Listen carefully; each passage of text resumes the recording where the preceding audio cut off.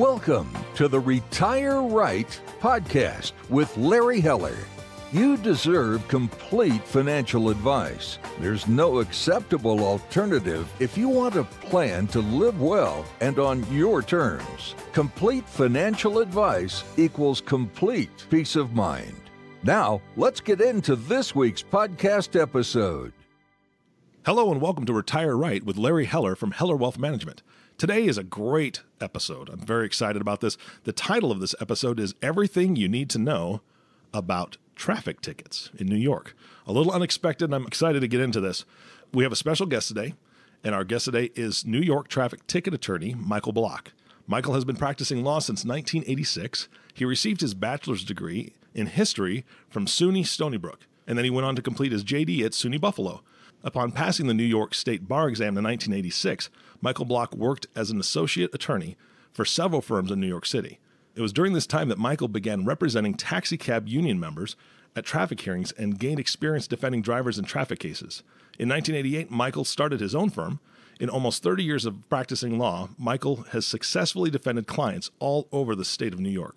From Buffalo to Montauk, in matters such as speeding tickets, DUI, DWI, cell phone tickets, commercial truck violations, taxi and limousine, commission safety hearings, oath hearings, misdemeanor criminal offenses such as reckless driving or aggravated unlicensed operator.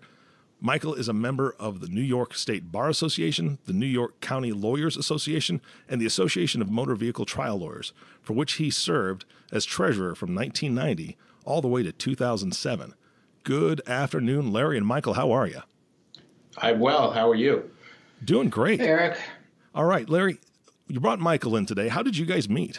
Michael and Rose were introduced to us as wealth management clients from another client, and they came in, and we've been working with them for multiple years.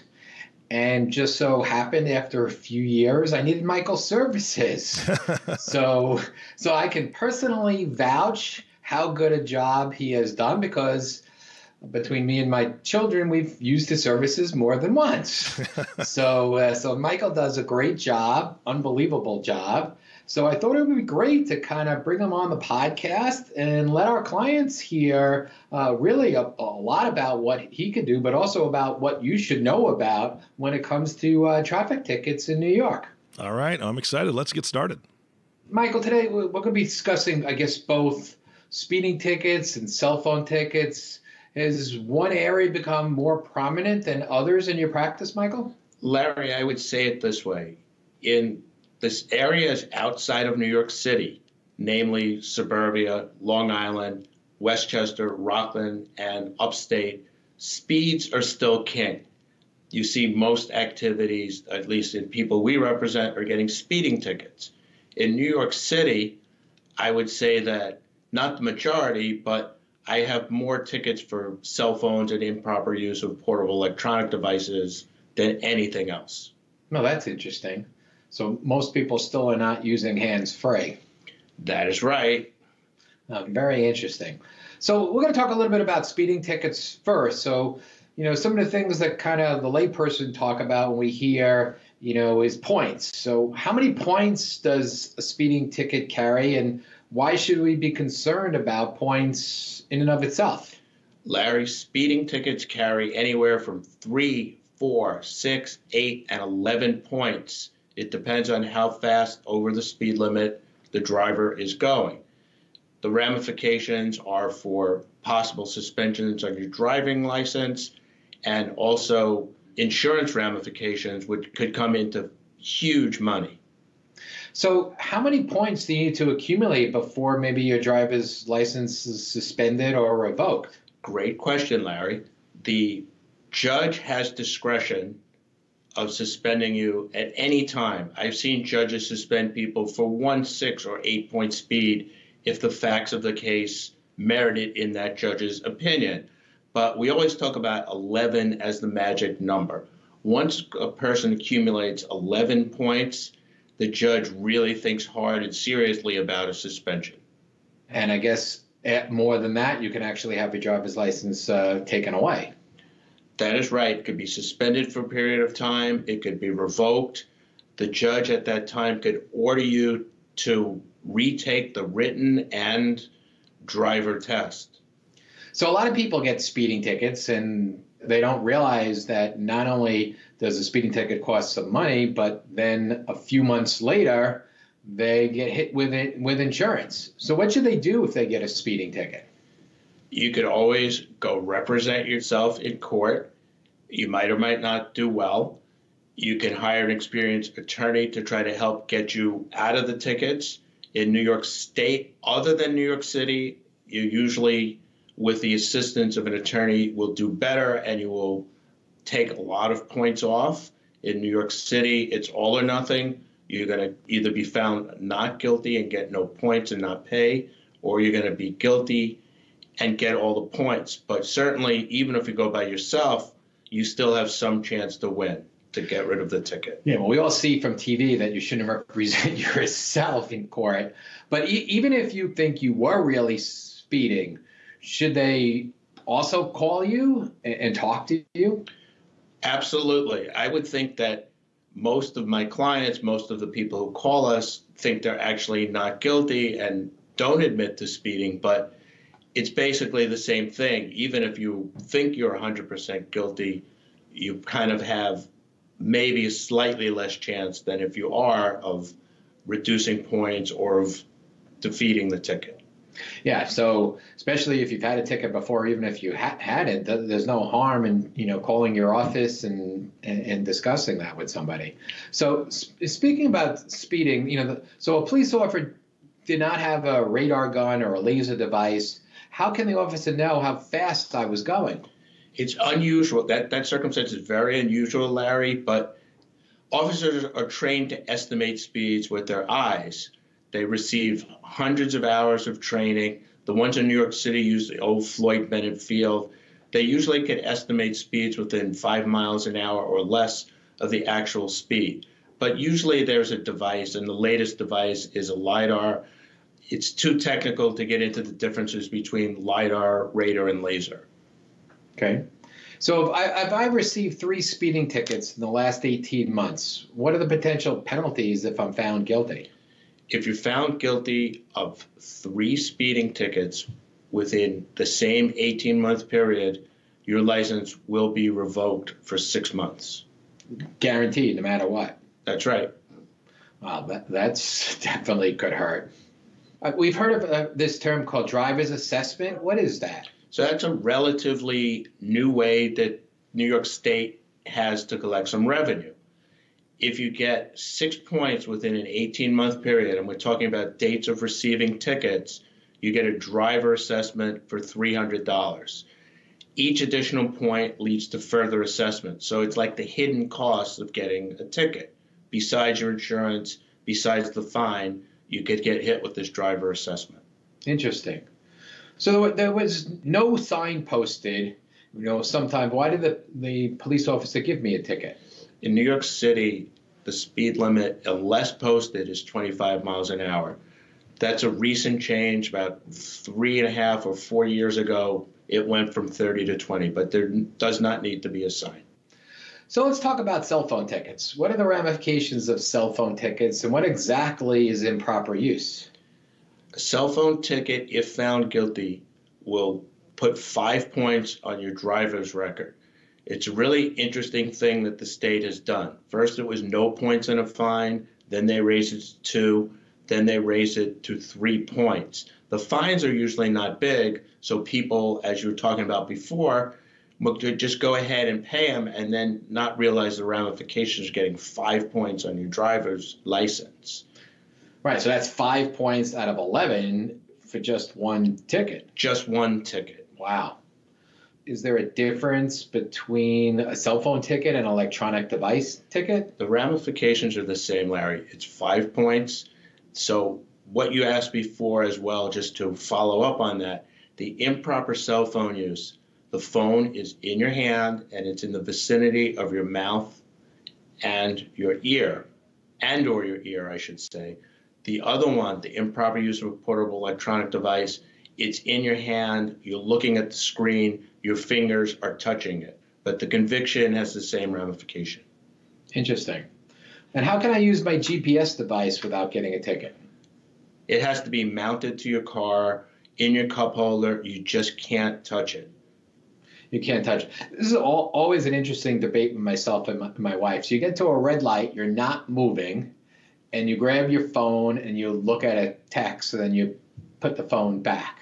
Could you get a ticket for that? You could. Technically, you're not guilty, but I'm sure if you're testifying in court, the cop's going to say you were moving. So it's always best to pull over, turn off the car. There are actually cell phone stops now on some parkways in this state. So even if I wasn't talking on the phone, why could I get a ticket? The cop, if he or she is looking to give you a ticket, is going to give you a ticket if that phone is in your hand and it's close to your mouth or it's close to your ear. And the same thing with the portable electronic, it's in your hand. So never put the phone in your hand. And you just mentioned before about the fines. So, paying a fine, could you pay a fine and avoid points, or they kind of go hand in hand? In New York City, if you're found guilty, you get the points and you pay a fine. In some other jurisdictions, they reduce them to lesser violations where you pay a fine and get some points. It depends on the jurisdiction. So in other jurisdictions that you can knock it down, but in New York City, it's all or nothing? That is right. That's interesting. So what should you do if you get a traffic ticket? If you get a traffic ticket, again, you have to choose whether you're going to go contest it, whether you're going to go alone, whether you're going to bring an attorney. Usually attorneys can represent you without you being there. It's your valuable time that attorneys are saving. So talk about some of the other implications of traffic tickets. Traffic tickets, if they're validly written, they're dangerous situations. Running through red lights, talking on the phone, which is distracted driving, speeding, driving too fast, turning from the wrong lane. So everyone's personal safety is involved. And again, back to before, if you accumulate too many points, you lose your license. Is there anything else you'd like our audience to know about tickets or about what you do? When you get a ticket, don't always assume that you're defeated. Don't always assume that you're going to get points. I've represented thousands upon thousands of tickets, people with tickets over more than 30 years. I'm successful very often. There's usually something we could do. Always call my office with any questions about any kind of ticket. We can tell you if there are points or not. We can tell you what impact it might or might not have on your insurance. There's almost always something that could be done about a ticket. All right, Michael, I've been listening to this entire conversation between you and Larry, and it is fantastic. It's always, I always wonder about different, I don't know anything about points, I'll be honest. In my younger days, I was much heavier on the gas than I am these days, but that's just because I'm cheap, right? I don't want to take that risk. But I do have a question for you, a couple of them. I remember when I was younger that if you were caught going 25 over or more I grew up in Washington State, I was told that law enforcement can actually seize your vehicle. Is there anything like that in the state of New York? I've never heard of such a thing for that. Maybe. Absolutely not. Okay, good. Maybe it was just my parents trying to keep me safe. I'm not sure, but that's a good tactic then. Yeah, it worked. It's it's worked for 45 years now. So 25 was the magic number. That's really interesting. I guess they thought it was safe. Yeah, only 24 over. Yeah, I wouldn't believe 15. I wouldn't want to. They don't want to drive 50 over. So maybe they just settled on 25. Pretty smart idea. All right, and so you're also saying, because I found it interesting, you had said cell phone tickets and electronic device ticket. Right. So there's a difference there. When you say electronic device, are we talking about a coffee maker that I have installed in my car, or are we talking an iPad?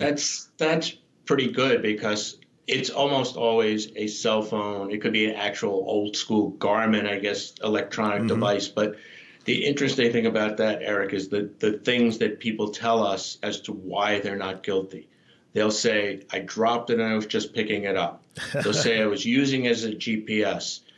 I heard a judge tell me once that someone said it was his razor in his hand, like an electric shaver.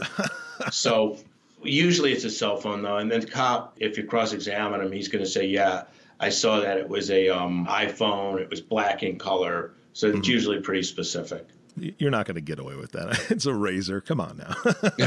That's pretty. I'm sure you have a lot of stories on what clients have told you and said, well, no, it was this or that. How do you help them to say, you know what, if you're guilty of it, it's better to go in there humble and let me do the talking, but don't act like a fool, if you will, in the courtroom. How do you have that conversation with somebody who's just being stubborn?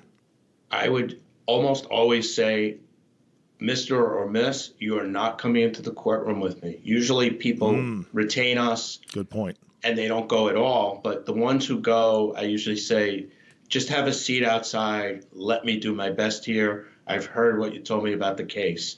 Because some administrative law judges or just judges are naturally not nice people, and they will actually elicit something that a person doesn't really want to say.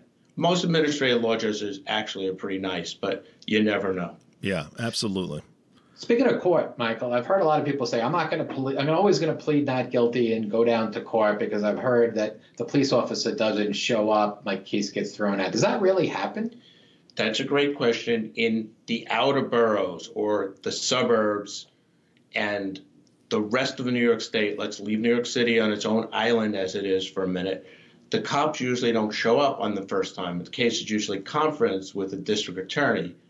So the cop doesn't have to show up. Sometimes you conference it with a cop or a prosecutor, but most often they don't have to show up, at least on the first shot. In New York City, the cops have to show up. At least 90% do. Okay. And just to follow from that, sometimes it takes 2 no-shows of a cop for you to dismiss the ticket. Oh. Sometimes it takes 1 shot, sometimes it takes 2. So if he doesn't show up, they can for the case, and you got to go back again for a second time. That's right. That's another reason why you don't want to go by yourself. How many times can you go to court? Man, that's good. Sure. That's really good to know. It's like a crapshoot. You don't want to bet your future on they're just not going to show up. No, that's a long shot. Yeah. Well, I will tell you, when I was a younger man, right before I got married, we had an issue. I had a small truck. My fiance and I had gone out to the movies, and I did not have the truck registered. I did not have any insurance on it. And while I was there, the fuse blew for the lights. So we're driving home in the dark. And I got pulled over. I wasn't speeding, but I got dinged for so many things. The fines were about $450 total. And I knew I had to get on the ball. I went completely dressed up, went to court. I had secured insurance. I had gotten it registered. I bought the fuse and replaced it, took pictures of it working, the lights working. The receipt for the fuse, went in and talked to the judge. Super nice. But I know it could have gone the other way. I know that if I had had some money, I probably would have contacted someone like you to help me in that situation. But I was very lucky because they saw everything was professionally, well, as professional as I could be at 19, professionally set out with all the receipts, every repair, everything done that was supposed to be done originally. And he dismissed everything. And so I got away with 75 cents for the parking for the courthouse at that time. So I got lucky, but I know that that's not the case for everyone. So, Michael, I know this next question is kind of an odd one, but what do you think the percentage of people in New York or where you specifically work, how many people do you think actually reach out to an attorney compared to just trying to do it on their own? Do you have any guesses on the percentage? That's a wonderful question. I would say within New York City and the borough of Manhattan, more than half reach out to an attorney because we have a lot of professional drivers, taxi drivers, Uber drivers, limousine drivers who really can't get points tacked on. And outside of New York City, I would say far less. I would think a lot of people plead guilty or a lot of people try to go and do it on their own. Interesting. Yeah. One more question, Michael, before we wrap up. So tell me a little bit about your day. How much time do you actually spend in court each day?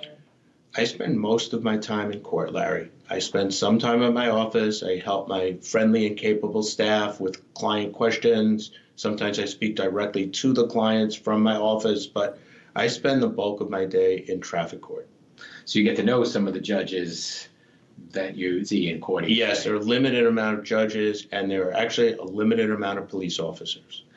Great. Thank you, Michael, for your time today. Hopefully you will not get a traffic ticket, but if you do, I would recommend that you contact Michael. Like I said personally before, I've used him twice. Both times I was very happy. So you can reach out to Michael Block's office at 212-227-9008 or visit his website at michaelblocklawyer.com. Thank you so much, Michael, for joining me today. Thank you, Larry. Hey, Michael, this was great. I really appreciate it as well. Thank you so much for your time. Thank you, Eric. You bet. And Larry, thank you for bringing him in. Oh, thanks, Eric. You bet. And one last thank you. Thank you all for listening to the Retire Right podcast with Larry Heller. If you have not subscribed to the podcast yet, please click the subscribe now button below. This way, when Larry comes out with a new podcast, it'll show up directly on your listening device. This makes it much easier to share these podcasts with your friends and family and all of those that have that lead foot. Definitely share it with them. Again, thanks for listening today. For everyone at Heller Wealth Management, this is Eric Johnson reminding you to live your best day every day. And we'll see you next time.